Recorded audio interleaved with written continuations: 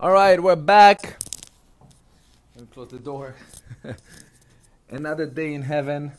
Another dance is my business. Today, we have a good friend, Jose Serrano and Maya, which are gonna share their story and their experience. And my God, so much more. We already spoke to them once. It was on IG, and it was really good. So we wanted to see how would that goes by bringing them to Facebook as well. And Jose is here, so let's just not waste time. And hey, Araceli, welcome.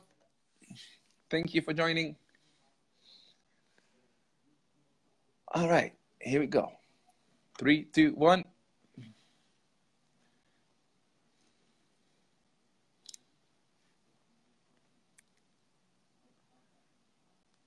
Two, two, two, two, two. Everybody's waiting, Jose.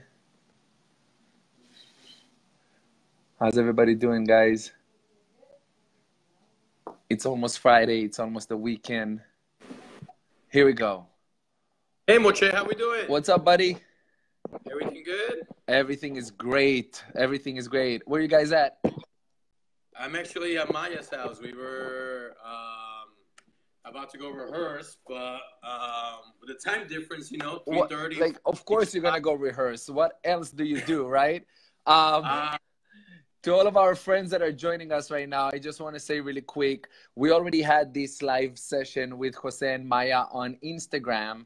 What is it, a week or two ago, and it was so good. And we Correct. went over so much like good material, good content, very valuable advice that and we couldn't record it. We couldn't save it because it's IG and then it disappears. So we said we got to do it again. I'm going to take you from your studio and from your practice time, and we're going to bring it to Facebook because I think everybody would really enjoy hearing from you guys. So hi to everybody that is here, Jonathan and Araceli and Jose and DJ Joey and Ernie, of course. Hi, Alexis. Hi, Daniel. All right. So thank you so much for joining us again. I'm very excited. I want to go over everything we already spoke about in our last live feed and more. But first, as always, who you are, what do you do, so everybody know. So first of all, this is Rue right here. We love him to death. He comes everywhere with us, well, most of the time. So we'll see like that. And this is Maya. Why do I gotta say something? I don't know. And my name is Jose Serrano, and we've both been dance partners for a little bit over 2 years now, and we live in Chicago. You live in Chicago, and how long you been dancing? That's a good way to start. For 2 years, right? 2 years? Is that how long I've been dancing? Yeah. How about 30? I think 33 years. 33 years. 33 years, and you look 35. What age did you start? I actually have pictures of doing a performance since I was a little kid, 5 and 6 years old. So I was one of those little kids with fruit arms. And then my sister, when she became like 10 or 11, wanted to be a ballerina. And then we joined a ballet studio, and I've been doing 1, 2, 3, 5, 6, 7 ever since then. I think a lot of people know you, but not too many people know that about you, that you've been dancing for that long. Yeah. So normally when I explain to people, it's almost like I literally remember seeing myself being 9 years old, staring at myself in the mirror, and I grew, and I remember myself turning 11 and 12 and 13 and 15, and I was still inside the studio. 17, 18, came to the United States. 19, 20, became a semi-pro dancer. And 2021, became a professional dancer, still looking at myself in the mirror the entire time through my entire pro career, which just for the record, I was a former principal dancer with the Columbia City Ballet, so in other words, a professional ballet company. And I did that for 10 years. I had a 10-year contract, and we did a lot of shows a year. And then after I left that world, I came to this world, and now we do, how many events we do? Last year we were gone 46 weekends. 46 weekends oh my last God. year. Wow. So just to give you an idea. A little bit more background on me. Like I have everything from classical ballet, including jazz, modern, and all that good stuff. I also do a little bit of aerial silk. I also do pole dancing. Haven't done that in a while, but used to. a big used to. It hurts a lot, by the way. Yes, it does hurt. I competed in ballet and non-ballet competitions and modern and my genre and stuff like that. I was also on So You Think You Can Dance. The last year that the age limit is 27. So like 2 years ago, I competed in So You Think You Can Dance, right? Not really, right?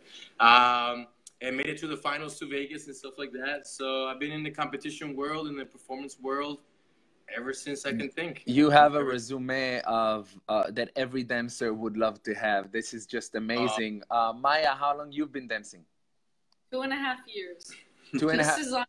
Yeah, 2.5 years. And before yes, go ahead. No. I just wanted to say for the people who are not watching us or don't know you, you are only 17. So this is like not like you're 40 and you're just dancing for 2 years, you know? So, okay.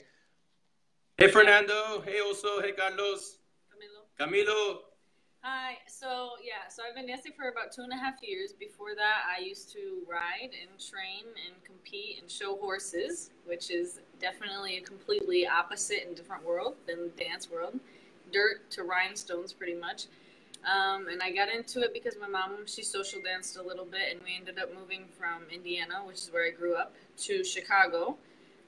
First it was just part-time, and then it ended up being full-time, especially when I decided I wanted to dance. And pretty much I went out social dancing with her and one of her friends, and I was the girl at the table sitting there on her phone texting my friends being like, oh my god, I want to go home, to get me out of here, I hate all this. And Jose was there teaching a club class, and he came up to the table and bombarded us with questions like, why are you not on the team, what team you're in, blah blah blah, how old are you? And I was like, I'm 14 years old, like, leave me alone. And yeah, after that we started training. So both of you definitely have more experience than just salsa or bachata. You've been trained classic and Maya, and in your case, gymnastic, right? Nothing. No. Horses. Horses. So it's really funny. She says that she trains horses. The way I like to explain it is, imagine a horse that somebody wants to sell for competition, but their horse doesn't obey, it doesn't jump, it doesn't stop, it doesn't sit, it doesn't obey. So this person right here used to train that horse to obey the rider. That's what she used to do. In a very nice and good way. In a nice way, and then sell her horse, and that's what Maya did. And so, just to put, like if they were going to the kill shelter or something, I would. Correct. And just to put people in perspective, and I always love to ask this question: how much does a horse weigh? They can weigh anywhere from 400 pounds, which is the baby ones, to like 2,000. 2,000 pounds. So this girl right here was training 2,000 pound horse. That basically explains how you guys get along. She got you to obey and understand what needs to get done. If she can train a horse, she can train this horse right here. 100%. So that being said, let me switch really quick. Back to. Cindy. Go ahead. What? No, I was just saying hi to people. Hi, Cindy. Everybody watching and saying hi. Hi, Tony. A lot of good friends are watching, and a lot of questions are already in, and I'm going to ask them in just a few. But first, I'm going to go selfish. What's your take on people that just learn salsa and bachata, and how important it is to learn other genres of dance as well? Well, yeah, exactly. I mean, first it depends, like what you want to do. Like if you're a social dancer, you definitely want to take classes. Normally what happens is, like Maya, for example, you go and I call them civilians, by the way. Civilians comes into the dance world and they're like, oh, wow, what is this? This is cool. And then they do it for fun. But then they realize that their inner selves want to get better. And they're like, well, how do I get better? They're like, oh, they teach a class here. Mm-hmm. And then that person goes and takes a class. And then that person then finds out that, oh, wait, it's not just like music and bouncing and moving forward and back. There's like a technique to it itself. Oh, okay, sounds great. And that person becomes a social dancer. And then normally what happens is the director or the teacher asks that social dancer to join a team. And then once they join a team and they get on stage for the first time, that's where I think this key of cross-training other techniques comes in handy. Because once you take a social dance that goes on a dance floor of a nightclub or an event onto a stage, now you're talking about lines, you're talking about port de bras, you're talking about chest up, you're talking about opposition, you're talking about epaulements, yeah, different things that a normal social dancer class does not give you, because the social dancer class is only based on lead and follow, right? Not expression and performing and stuff like that. So that's why I always encourage everybody, take your ballet class, take your jazz class, take your modern class. You know, within the modern era, there's Graham, there's Horton, there's a Paul Taylor technique. There's different techniques that help a lot of people in all these different genres. So I always recommend people to take ballet class and technique classes. Absolutely. That's amazing. What other benefits comes from learning ballet, and more than just the actual technical stuff? Yeah. That's a great question, and I emphasize that a lot in my workshops. For example, at a Latin workshop, salsa or bachata, normally what happens is the instructor warms up the class and then teaches a turn pattern. They teach normally one combination, either a combination of shines or a combination of a pattern.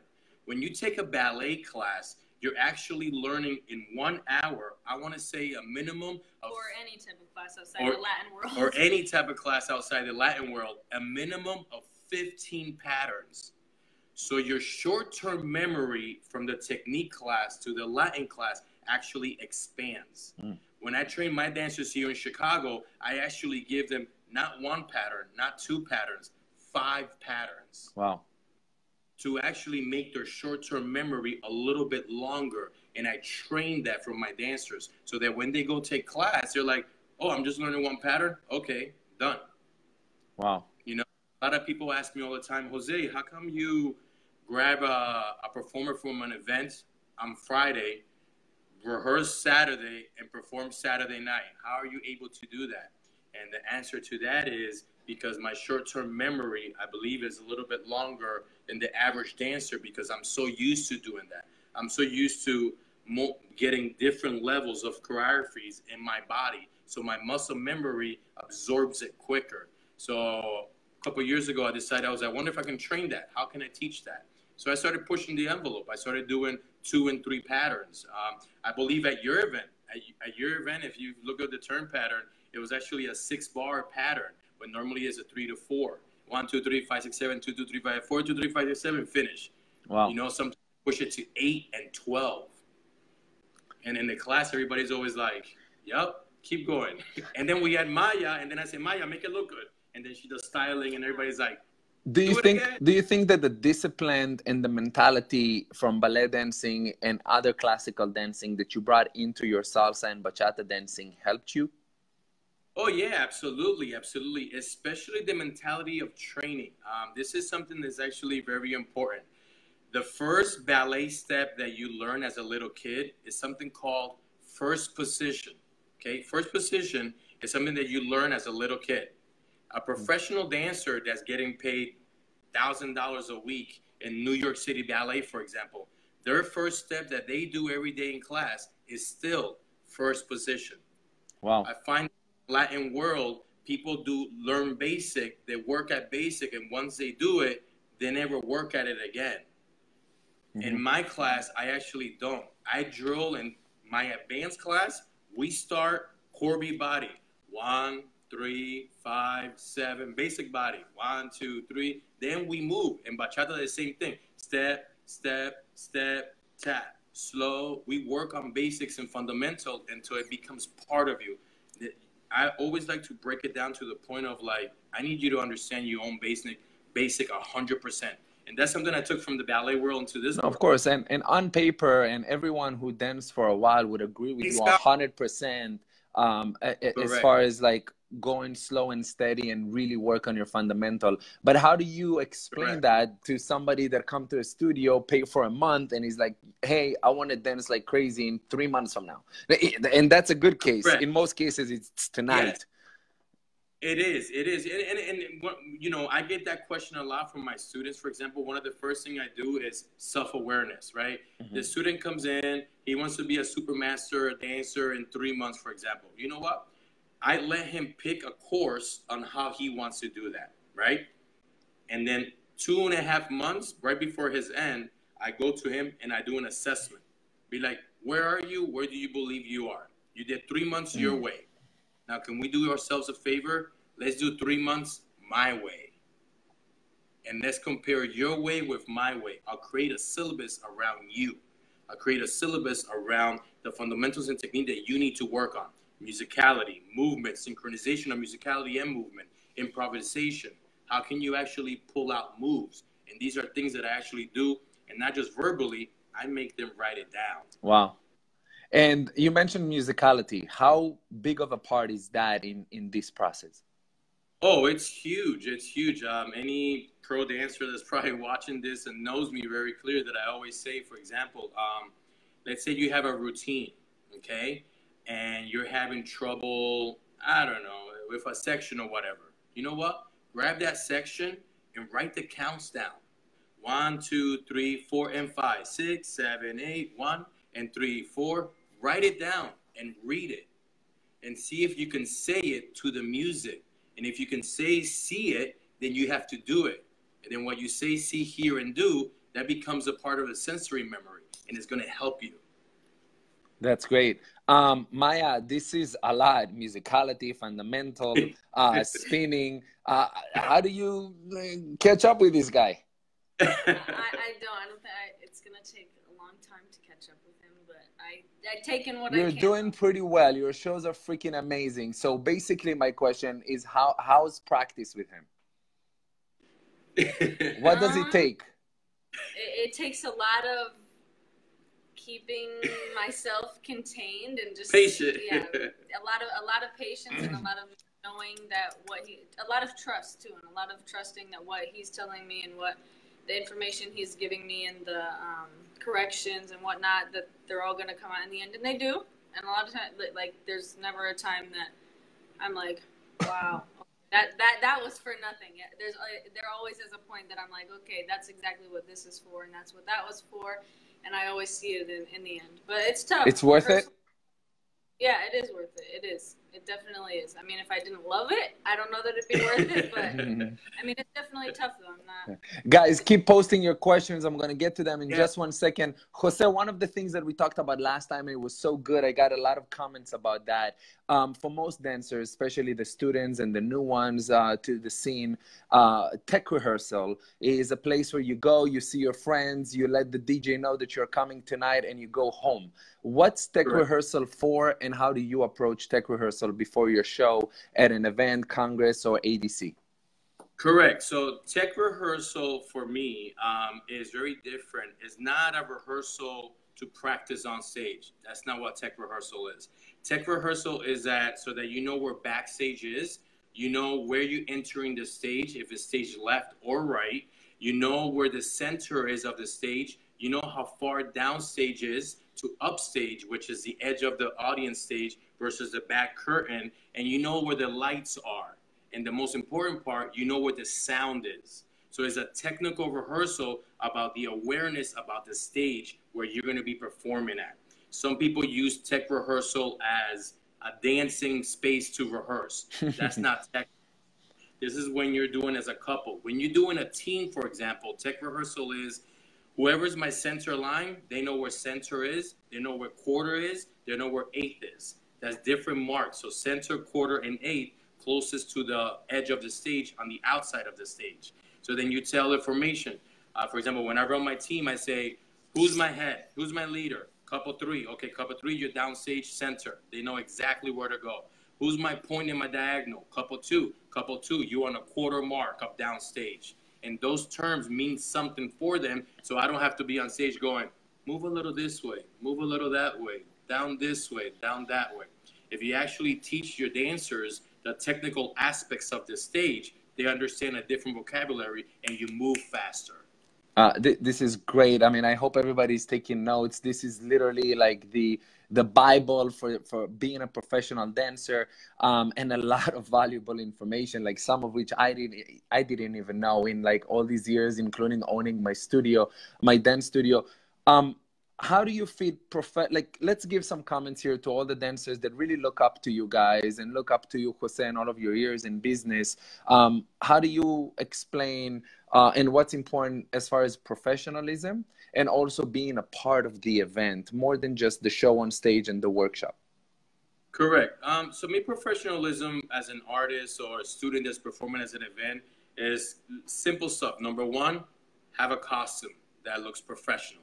Rhinestones, dance shoes. And now we're doing urban stuff like jeans and stuff like that, but still make it look like a costume. Right. Does that make sense? Number two, the music. Make sure that the music is tested.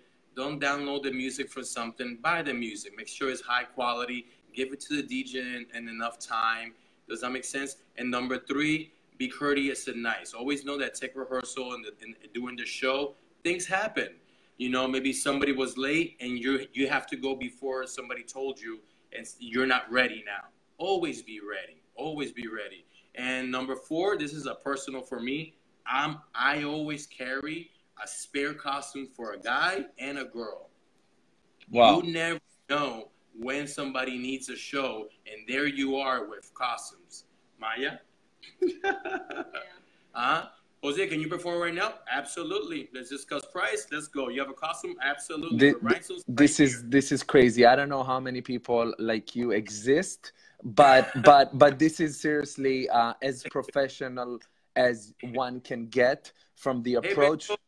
From the approach to dancing, to approach to practice, to the approach of tech rehearsal. Now, what about beside work, being on stage, teaching a workshop, and performing, being a part of the event and representing? Correct. What do you do to be involved in the scene and to get everybody here on this chat and so much more to know you? Because you do more than just putting a good show. So for me, when I'm part of an event, just like yourself, I mean, I've been doing your event for almost 10 years now, or if not 11. I always forget. Last year was 10 years, right? You've been there before me, that's for sure. Yep. One of the things that I take, my personal approach is I always work for an event almost if I own the event, right? I promote the event because I want the event to be successful. Because if the event is successful, that means that I will always have a job. If the event is not successful, next year the event is not going to happen, so I won't have a job. So I do everything in my power to make that event successful. I treat every single person that hires me like if that event was my event. I'm like, no, this is why it's good. These are the reasons, and this is where we're going, and this is specific event is for this, this, and this. This event is for this, this, and this. And I treat it like that. I treat it like it's my event. For example, like ADC, I tell everybody, ADC's experience to me is unbelievable. It doesn't matter if you're on a dance floor or if you're inside your cabin, you're always at a party. That's the experience of ADC. Other events are events for learning. Other events are for team meetups. Other events are for the social dancing. Other events are just for great shows. Every event has something different, you know? So awesome. Advice from an artist to other artists is know your events. Know your events and know your organizers and know what their vision is. Yes, ticket sales. Yes, you want to good, but what is the vision? What is the vision? That's very important. And how can you make that vision? How can you be part of the vision and help it out? I think you just got hired for like 5 more events by saying all of that. Maya, you mentioned patience and hard work, and this is so rare to find. And it's like, let's call it what it is. That it, like in a 17 years old kids nowadays. Sorry, Charlotte, I love you, my sister. Love you, Charlotte. Love you. What would be your advice to dancers your age, which nowadays I see more and more and more of? You know, people start younger and younger. What did you learn from Jose? What did you learn from your experience? What would you recommend them to focus on if they really want to travel 52 weekends a year? Well, first of all, I would say make sure you want to make that decision, first of all. But second of all, I would say the biggest thing to focus on is you. And as long as you're focusing on you and taking as many classes as possible and always working to make yourself better and not really worrying about things, outside sources that are around you, even though they can be intimidating or inspiring too. If you're always working on yourself, that nobody can take that away from you. And the more, like, it's not going to do anything but take you higher and to keep you pushing and to keep you fresh and always find something new too. Always see how you can take something and make it different and make it your own, and that way you're always not outdoing but always keeping something unique about yourself and making sure that you stay different or relevant. So even if you're like upcoming, then people will still look at you for a certain reason, and then until they have every reason to look at you. But always just work on yourself and focus and trust yourself and trust your coach and trust that it's gonna happen, and work hard. Don't slack. Amazing. Don't slack. Awesome. Thank you. So first question from Natalie. What are good Latin clubs in Chicago? Latin clubs in Chicago. So the one of the biggest Latin clubs in Chicago is on Tuesday nights. It's called Alhambra. On Saturday, I believe, is Dylan's. Thursdays, I believe, is Reverie by Latin Street. There are studios. Latin Rhythms have studios. Latin Street has studios. Socials.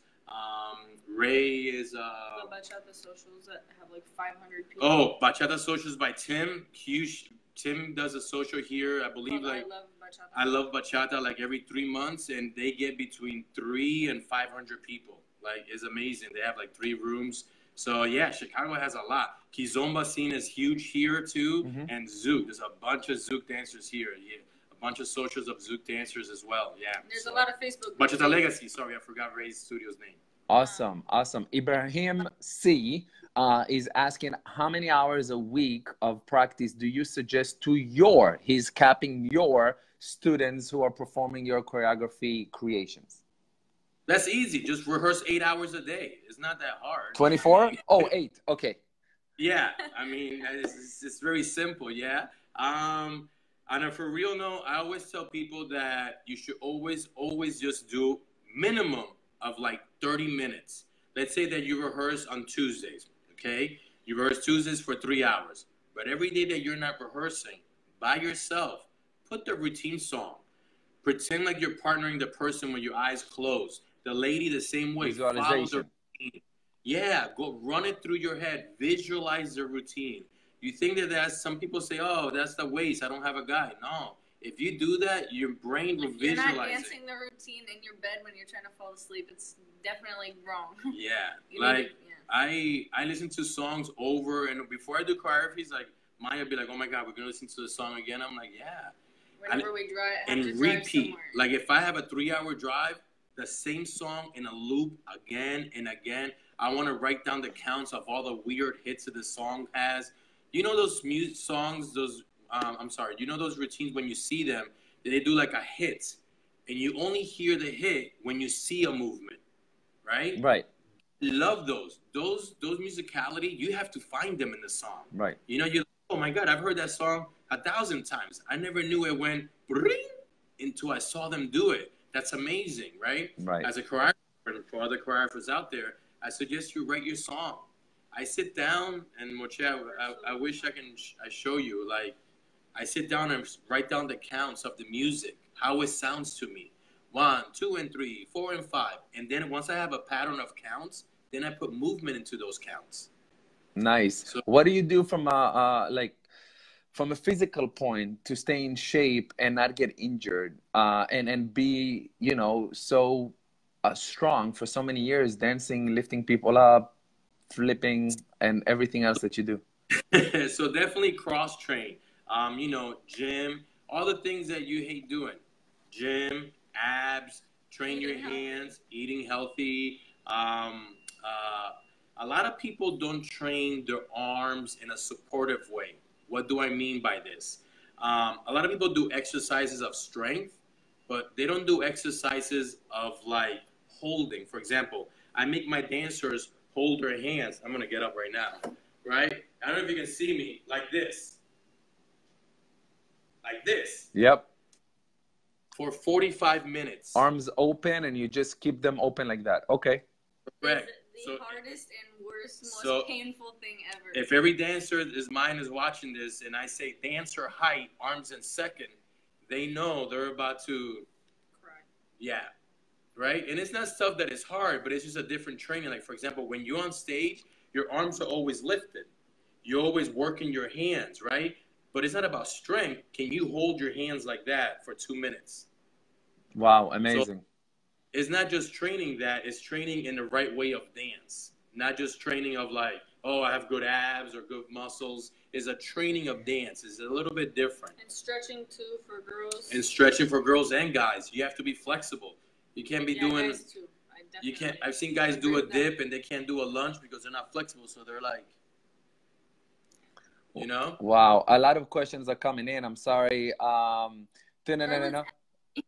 A lot from your family member and our great friend Charlotte. She's asking, what was your first reaction when you were invited for ADC for the first time? And then what would be the advice that would you give to yourself, to your younger self? If there is any advice, something that you would learn. Yeah. The advice I would give to my younger self is save money. That's a good one. If you could have gone back in time and if I go back in time, like, mira, grab $1 a day and save it. Put it somewhere. $1 a day doesn't seem like a lot, but if I would have done that between 18 and so 40, true. whatever, I would have had almost $1 million. You do the math. $1 a day. Save money. It doesn't matter what it is. That's the number one advice that it is. The number two advice I would give is eat healthy. Eat healthy. Take care of your body. Take care of your body. Drink water, hydrate, sleep. Oh, sorry. I'm going. Charlotte is like, like a lot of questions. Your most challenging routine and your favorite. And what was the other question? What was your reaction and your feelings the first time you were called to be on ADC? Okay, take my job. I'm out. Before we go, okay, just go. Let's go to that question. Cool. Yeah. So, I mean, the first time I got hired to ADC, I remember it was Royal Caribbean Cruise. So we didn't have the whole ship. If you remember that, right? We had only a small section. And I was actually a little bit honest. I was confused because it was a different concept. I was like, wait a second. You're doing a Congress on a ship. How is that going to work? I was so confused until Friday and Saturday night party. And then it all made sense. I was like, look, I get goosebumps. I was like, oh my God, this is amazing. And I don't know if you know this, but Nettie and a bunch of other dancers, we were all in the back. We found this little hall in the back, and we started social dancing back there. And at first it was 5 people. The next you know, it was like 30 people back there. And it became like a little crowd. And still to this day, that's exactly what you see at ADC. You see all these people from different parts of the world all getting together, and you don't even know each other, and you just have a great time. And I think that's very magical. Since that time, we haven't been on Royal Caribbean, and we're going back in 3 short months, and I'm very, very excited about that. We're still 30 people. What recommendation would you have to increase flexibility? Araceli is asking. Oh my God. That's a Maya question. I know, right? That's really tough. Obviously, all bodies are different, but to me, a lot of it was a mental thing. So when I first started, I've literally only been dancing for 2.5 years for the people that didn't hear that. And when I first started dancing is when I was stretching. When I didn't know much was when I was stretching the most and when I was getting the most results. I was stretching 3 times a day for like, I would say an hour each of those 3 times a day. And like I would sit there and set up and nothing seriously, nothing very hard or something that you need to have a lot of knowledge for. I would literally sit there and set up my phone and record myself, and then I would go sit on the couch, be like, okay, that's not screenshot perfect. I need to go back and make it screenshot perfect right now. And I would literally do it right there. And was that very healthy and the best way to do it? No. But it happened. And people always ask, oh, how'd you get your splits? And blah, blah, blah, blah. I got my splits in literally 3 days. Jose asked me, he's like, do you have your splits on? I was like, no. And he's like, you need to have them. I was like, okay, sounds good. So I got them. And now, I would say a lot of it is a mental thing, but the more, just sit and stretch before you eat. Put in the work. Yeah. 10 minutes, literally. 10 minutes, nothing. Put on 2 songs. Make a playlist, 2 songs. Sit there and stretch. Do something new. It doesn't even have to be the same thing. Just do it. After, I don't know, go to work, during your lunch break, sit on the floor and do it. And you got to put in the work. You can read about push-ups as much as you want. At some point, you need to start doing them. Yeah, correct. Just to add a little bit more technical stuff to what Maya said. Of course. Number one, you want to warm up your body. You want to heat up your body. For example, for guys, I always recommend getting heating pads and put them on your thigh. And girls too. And girls too. I didn't listen to this. Like put heating pads on your legs to make your legs hot. You can use Bengay or some sort of cream to create more blood flow to the area that you're stretching. More blood makes the muscle smushier. It makes it you can stretch more. And it makes it so you don't strain them as easily. Correct. And number 3 is recovery too. Remember, every time you stretch, you're tearing your muscle. You're literally going, you're tearing it. Then it has to be time to rebuild and then stretch again. And then the last thing is pain tolerance. And this is important. That's more what I mean too, of the mental thing. The importance of pain tolerance is a normal person, let's say from level 1 to 5. 5 is a lot of pain, like a paper cut is 5, okay? As a normal person, you have to push that into a 6 or a 7 and know that it's okay to hurt 5. Oh, I'm okay. I didn't get injured. 5. Okay, so today I'm going to push 6. Oh, okay. I'm going to push 7. Oh, okay. I'm going to push 10. Does that make sense? Raise also your pain tolerance. We can have a lot of pain tolerance. I always tell ballerinas, look at their feet. I'm pointing. Does it hurt? It hurts every time. But we have pain tolerance. Does that make sense? Wow. We know how much is going to hurt, and we're okay with it. A lot of great... Yeah, go ahead. I'm sorry. I was going to say, all my dancers, when I do the dancer height pose with the hands to the side, they know it's going to hurt. And I tell them, so what? It's just pain. It's just pain. It just hurts. It's a cramp. Again, choose if you want to be in this. I was like, you can either be a dancer or you can just sit down and go home and watch Netflix. But if you want to be a dancer, this is what it takes. So, Netflix and chill or Netflix and spin with Jose Serrano. Speaking of spinning, we have a question here. How do you get your spinning up to like 10 and up? And, you know, how do you build this? Spinning, first of all, you have to train. This is one of them. Besides balance and strength and core and drive and push and opposition, these are all keys, okay? So these are all keys and fundamentals in the body that you need to spin. But besides all of that, there's one more thing that's very important, and it's the eyes, okay? The best way that I can explain it is, you know, in the phone now that we can do panoramic picture. Oh, good job. Yeah. Panoramic picture, right? We can do a panoramic picture, okay? Mm-hmm. Now, when you spot and you spin your eyes, your brain is not used to that feeling because as humans, we don't do that. So you also have to train your eyes to be able to trace around 1 time, 2 times, 10 times.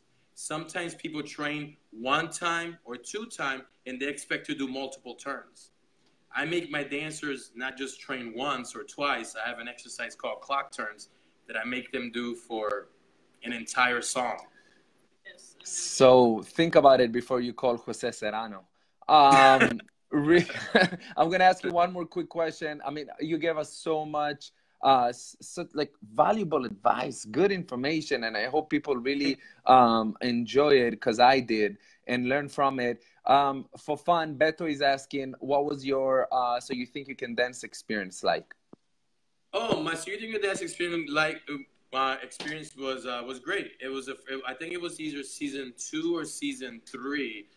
The funny part is that I was at a salsa club in Charlotte, North Carolina, and I met I think it was Beto. Beto was actually watching earlier. Beto and another female dancer. They were auditioning for this show. And they're at this club, social dancing, where I am, and I actually didn't know about this show. There was some dancers from my school that were going to go to something from the ballet company. I normally don't really pay attention to, like, you know, in my free time, I just want to unplug from dance. But it was so happened that it was in the same city that I was. And I was like, well, when is it? It's tomorrow morning. I look at my clock. It's already 4 o'clock in the morning. I'm like, well, let's do it. I go eat breakfast and I went. And when I went there was thousands of people lined up outside to go audition for this thing. Just to put it in perspective, at this point, I was already a professional dancer. I was a principal dancer. I already made it. Like, I was just curious. And then I go in, and the audition process is crazy. They line up 10 people at a time, and you have 5 seconds to impress the judges. My God. They go like this. At least back then.